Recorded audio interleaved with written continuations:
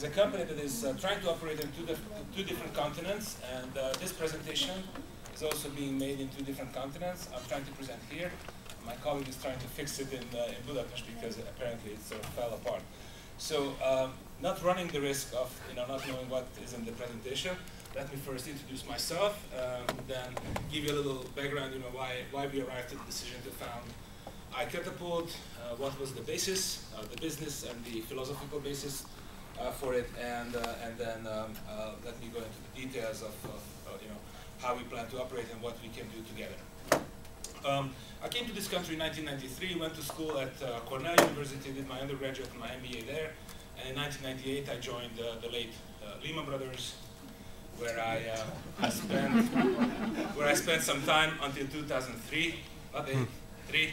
It's a very important distinction. In 2003 I went back to Hungary. I founded a strategic structured finance consulting company, which was in existence for 12 months, and then after that I founded Hild. I don't know if you heard of the name Hild Életjáradék or Life Annuity for Real Estate, which we founded in 2004, and then we founded our own competitor in 2005, which is, I guess, kind of a very idiosyncratic thing, but we did that, and we ran that company until 2008. In 2008, the entire market was in excess of $200 million, which I think is a pretty nice chump change compared to the fact that everybody said that we're not going to have a single contract. So we did, and at the end of 2008, when the credit crunch hit, actually, obviously, we had to turn down the origination activity, and we were happy that we could just finance the existing contracts. 2009, I started to work with a lot of startup entrepreneurs, young entrepreneurs, who actually heard for the first time from me that they were entrepreneurs. There was no real good word for that in the Hungarian language. And in 2009, just to give you a little historical context, what is happening in Hungary, in 2009, my friend Záboly Péter, invited me to give a lecture or give a speech at the Jesuit College in Budapest, and I said, what can we talk about at the Jesuit College? And he said, well, of course, about entrepreneurship. So we went there, the 2 of us, and there were 3 people in the audience. So 2 spoke to 3, and we said, well, this seems to be a rough start. And at the end of the course, there were 10 more people, and that's where actually, in my view, the entire modern era of this sort of ICT startupping, in lack of a better word, it all got started, at least in my point of view. Right now, that initiative that he started then, right now there are 1,500 people who are actively involved, who are meeting on a regular basis, monthly and bi-weekly, in various educational and social meetings. So it really took off. But more about that a little bit later. Then in 2010, I was invited by a company called Primus Venture Capital Fund, one of the 8 venture capital funds running the EU Jeremy funds. And so I started to look at some of the submissions, some of the applications. And being an entrepreneur, I looked at it with the eyes of the entrepreneur, and I found a lot of room for improvement in some of the plans and some of the aspects. So we were putting our heads together. What can we do? What should we do to actually ensure a little more success or chance of success for these companies? And in 2012, we finally came up with an idea that we should put together a company that is not only sending these companies abroad, but actually works with them going abroad.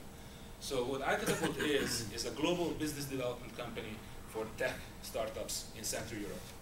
So what we mean by global business development is actually, we don't just want to see the 20th page of the business plan, where at the bottom of the typical 20th page where it says that, well, and once we do all the previously planned things, then we go international, and then we are going to start to sell to the US, but we should start with that step, that we should actually try to approach the largest possible market available for a given startup. So having said that, now it's a very exciting moment for me because I don't know what the next slide will be.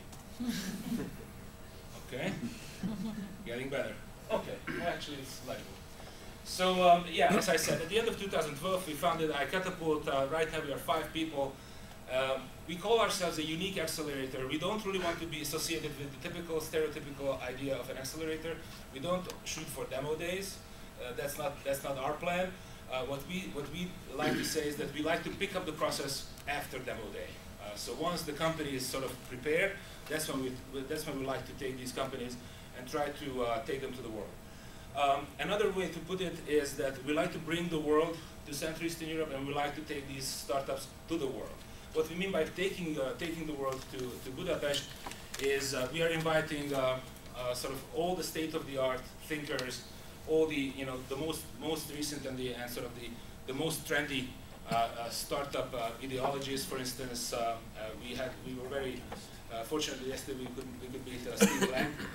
We actually in March we were the first one to introduce his special course called Next, which is an experiential learning course, and we also introduced Lean Startup Machine in Budapest at the end of May, and we have further plans to really bring state-of-the-art knowledge in terms of how to run and build a startup to Central Eastern Europe. We have split operations in Hungary and in the US. Well, that's actually there's no verb in that sentence. That's what's going to be right now. We are only located in Hungary, and we were actually planning to find a place, find a home for ourselves in the U.S. For a while, we were thinking about New York, and it looks like that for the immediate first or second year, we'd rather move to Silicon Valley because that's what we feel that this is sort of for the typical most energetic up-and-coming startups. That's what I think that the most appropriate place to be, at least for Central Eastern Europe. We know that it's not a 3-month process, so we are not expecting that any kind of miracle would happen in 90 days to any of these startups. So we are prepared for about 1.5 years. That when we are taking these startups to the valley. It's only the beginning of a process. We take them here for 3 months, then we are actually going back to Hungary, doing a lot of development work, and then coming back again, constantly working on developing contacts and partnerships. And the other that is very important is that we are committed to raise quality of education, not necessarily grammar education, as you can see, quality of startup education. That's for us. That's key because I think that's where we have the biggest room to cover. So what my understanding and my current summary of what the ecosystem, what the startup ecosystem is like in Budapest. It went through an explosive growth, just like I described earlier. There is a dominance for ICT and life sciences, fortunately. The teams are typically technically very, very strong, but they drop off very fast when it comes to business development. That's probably cultural. That's probably it's sort of somewhere rooted in their education and in the focus of the education. The good news is that it can be changed really fast, and it doesn't necessarily have to be changed from within, but it can be changed with good cooperations. And the other very, very important thing that I have to mention is that we have global successes. Just like you already saw in the morning, Prezi, Ustream, LogMeIn, the three almost stereotypical success stories of Budapest. We like to quote them that they are the first three and the only three major successes that are undoubtedly a success in the global scene. But what we forgot to mention is that, and it's true for all three of them, that their Hungarian market is close to zero. I mean, if Prezi would have had to live on the income that is generated from the Hungarian market, and the same is true for the Ustream and for LogMeIn, that's close to zero. They were immediately focusing on the global market. Why? Because they realized that the global market, the English-speaking global market, is huge, is approaching 500 million as we speak, and that is probably the richest and most influential and the most attractive market at this time in 2013. And by 2013, it is incredibly easy to reach them because of all those platforms and all those communication channels that the Apples and the Googles of the world created for us. So this is a realization for a lot of Hungarian startups who are sort of born and raised in Hungary. They don't really realize that what they consider sort of an everyday tool of communication and everyday mean of getting things done, that is really a general sort of a general method all over the world. People living in Paraguay, living in Canada, living in South Africa or in Russia, very interesting that they communicate in a very, very similar way. They interact in a very similar way, and they consume very similar ICT products. And that's one of the keys for the success of Prezi, for instance. Prezi has 22 million users. 2 million of the users are paying users right now. So their success is really rooted in the fact that they actually touched on a global nerve. And that is the key to their success. So what is, okay, one side of the table is what the startups are like in Budapest. What about the capital market? Well, I would put it, I put it in a sort of rather blunt term that it's awash with funds.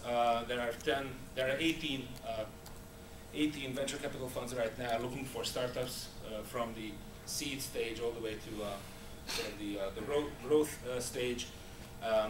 They are very much focusing on the local and the regional market. I would say 80% of them, for cultural and for sort of historical reasons.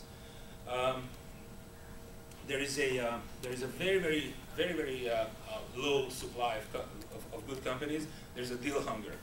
What I mean by that is that imagine that there are some of these venture funds that are under sort of a pressure that they have to invest into one company every 2 weeks.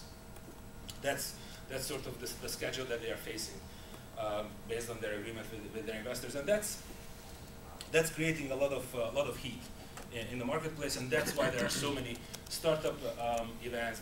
That's why there is so much talk about this segment of the economy.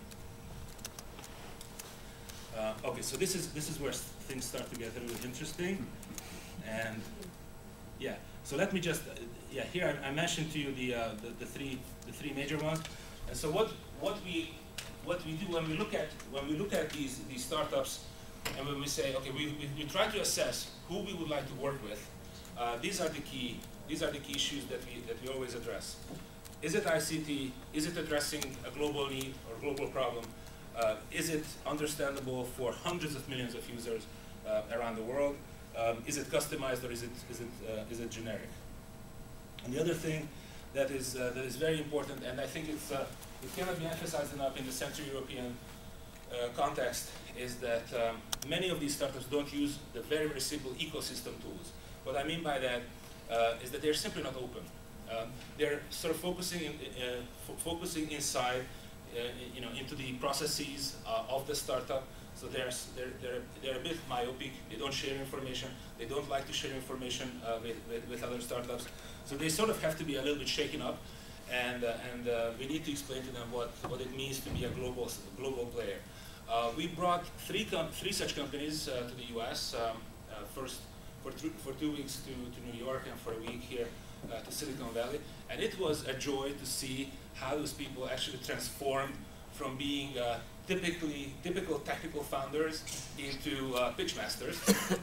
People who really, I mean, you couldn't actually make them speak about their company for anything, and at the end they were pitching each other's companies to investors, to angels, and to other entrepreneurs. So it was really a joy to see that, and to a great extent, the reason why they actually went through that transformation was because of the ecosystem here.